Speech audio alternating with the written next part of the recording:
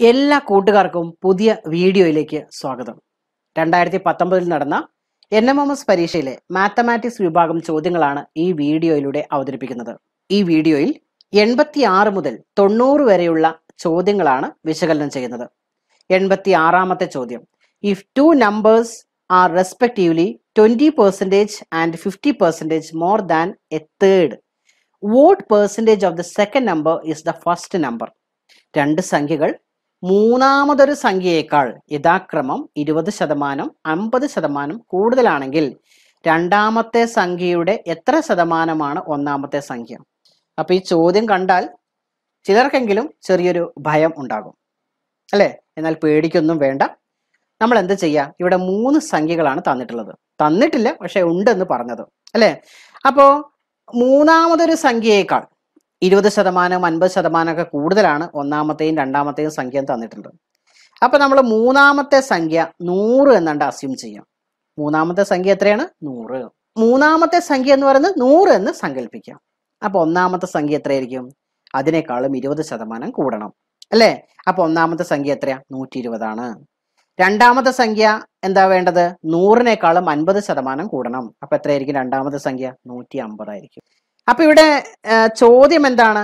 രണ്ടാമത്തെ സംഖ്യയുടെ എത്ര ശതമാനമാണ് ഒന്നാമത്തെ സംഖ്യ അല്ലെ? അപ്പോ what percentage of the second number is the first number?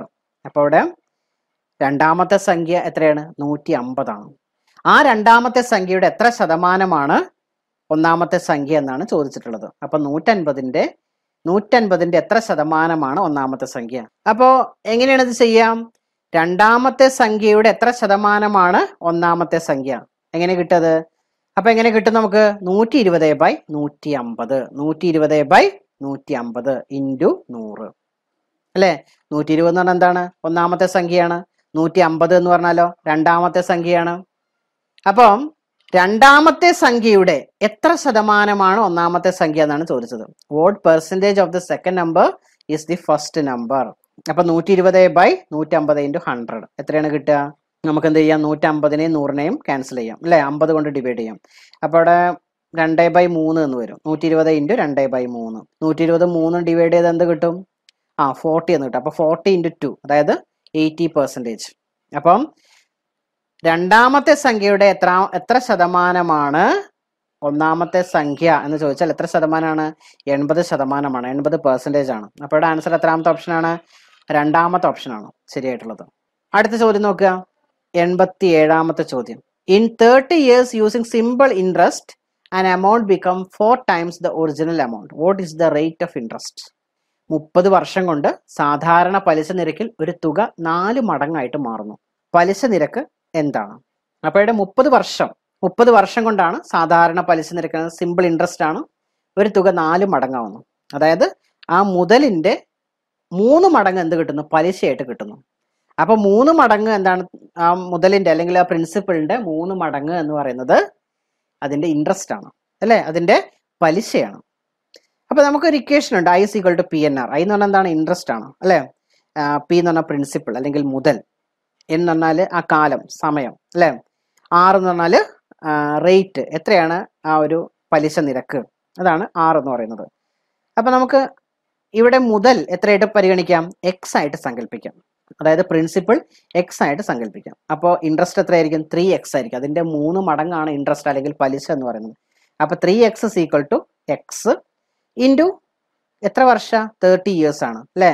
Into R/100. R എന്ന് പറഞ്ഞാൽ പലിശ നിരക്കാണെന്ന് നമുക്ക് അറിയില്ല. അപ്പൊ അവിടെ എക്സും ക്യാൻസൽ ചെയ്തു. അപ്പൊ 3 = 30 ഇൻറ്റു R ഡിവൈഡഡ് ബൈ 100 അല്ലെ? അപ്പൊ 100 ലെഫ്റ്റ് ഹാൻഡ് സൈഡിലേക്ക് വരുമ്പോൾ എന്ത് വരും? 3 × 100 = 30R എന്ന് വരും അല്ലെ? അപ്പോ 3 × 100 എന്ന് പറഞ്ഞാൽ 300 ആണ്. ഇനി അവിടെ 30നെ ലെഫ്റ്റ് ഹാൻഡ് സൈഡിലേക്ക് കൊണ്ടുവന്നാലോ? 300 divided by 30 that is equal to എത്രയാണ്? 10. അതായത് റേറ്റ് ഓഫ് ഇൻട്രസ്റ്റ് എന്ന് പറയുന്നത് എത്രയാണ്? 10% ആണ്. പലിശ നിരക്ക് 10% ശരിയാണല്ലോ? അപ്പൊ ഇവിടെ 10% ശരിയായിട്ടുള്ളത്. അതായത് ഒന്നാമത്തെ ഓപ്ഷനാണ് ശരിയായിട്ടുള്ളത്. അടുത്ത് നോക്കൂ. 88ാമത്തെ ചോദ്യം. The figure shows A regular hexagon with the side 1 unit. What is the length of the longest side of the shaded triangle? ചിത്രത്തിൽ ഒരു യൂണിറ്റ് വശമുള്ള ഒരു സമഷഡ്ഭുജം തന്നിരിക്കുന്നു. കറുപ്പിച്ചിരിക്കുന്ന ത്രികോണത്തിന്റെ ഏറ്റവും വലിയ വശത്തിന്റെ നീളം എത്ര? അപ്പൊ ഇവിടെ ഒരു റെഗുലർ ഹെക്സഗൺ, അതായത് ഒരു സമഷഡ്ഭുജമാണ് തന്നിട്ടുള്ളത്. 6 വശങ്ങൾ ഉണ്ടായിരിക്കും. ആ 6 വശങ്ങൾ എന്താണ്? ഈക്വൽ ആണ്. അപ്പൊ എല്ലാ സൈഡ്സും എത്രയാണ്? 1 യൂണിറ്റ് ആണ്. അപ്പൊ അതാണ് അതിന്റെ ഒരു പ്രത്യേകത എന്ന് പറയുന്നത്. അപ്പൊ ഇവിടെ ആ ഒരു ത്രികോണത്തിന്റെ അല്ലെങ്കിൽ ആ ട്രയാങ്കിളിന്റെ ഏറ്റവും വലിയ വശത്തിന്റെ നീളമാണ് കാണേണ്ടത്.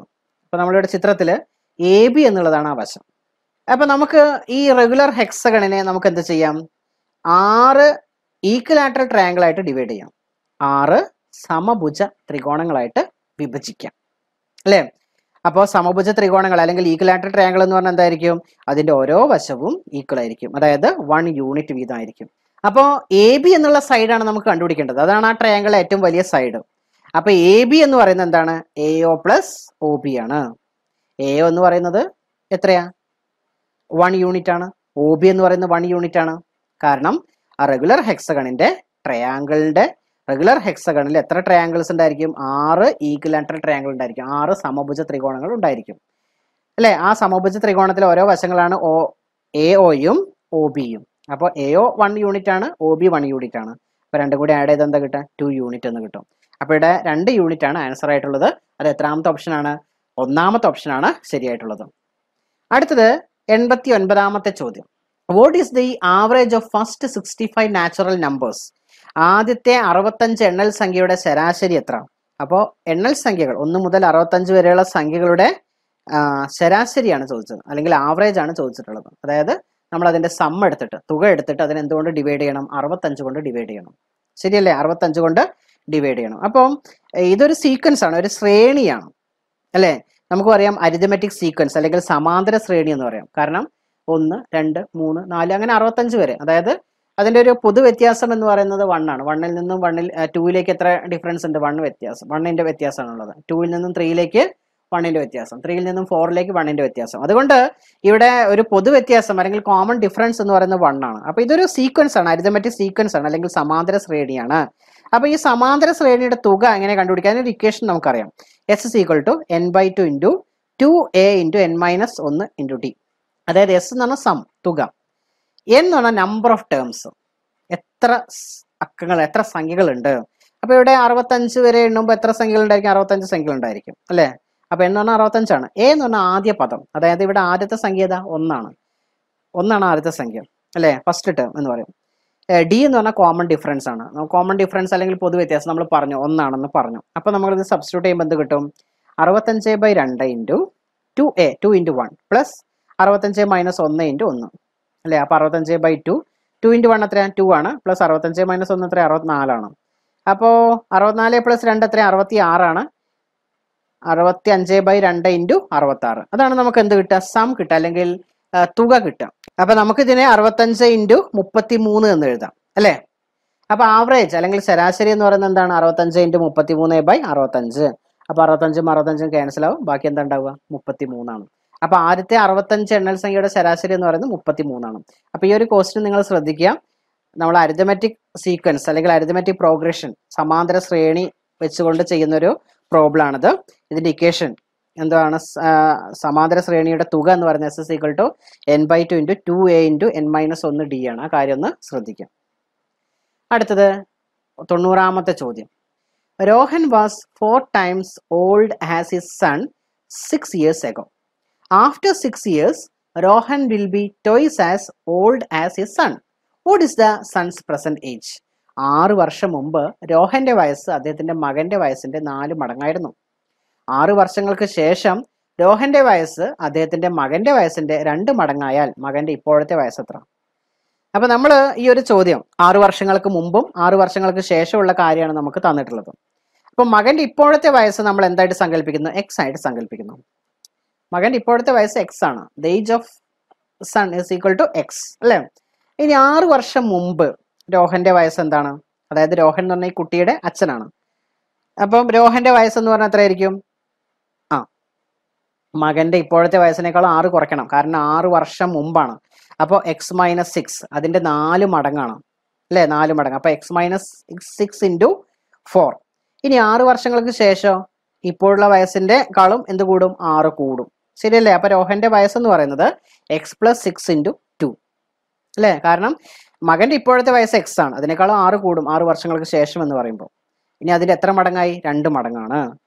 അപ്പം 6 വർഷങ്ങൾക്ക് മുമ്പ് രോഹൻ്റെ വയസ്സ് എത്രയാണ്? എക്സ് മൈനസ് 6 ഇൻറ്റു 4 ആണ്. 6 വർഷങ്ങൾക്ക് ശേഷം രോഹൻ്റെ വയസ്സ് എത്രയാണ്? എക്സ് പ്ലസ് 6 ഇൻറ്റു 2 ആണ്. ശരിയല്ലേ? അപ്പം നമുക്ക് 6 വർഷം മുമ്പുള്ള വയസ്സിനോട് 12 വയസ്സ് കൂടി കൂട്ടിയാൽ, അല്ലെ, 12 വർഷം കൂടി കഴിഞ്ഞാൽ, അതായത് 6 വർഷം മുമ്പുള്ള വയസ്സിനേക്കാളും 12 വയസ്സ് കൂട്ടിയാൽ, അല്ലെങ്കിൽ 12 വർഷങ്ങൾ കൂട്ടിയാൽ എന്ത് കിട്ടും? 6 വർഷത്തിന് ശേഷമുള്ള വയസ്സ് കിട്ടും. അതായത് X minus 6 into 4 plus 12 is equal to X plus 6 into 2 എന്ന് കിട്ടും. സംഭവം മനസ്സിലായല്ലോ?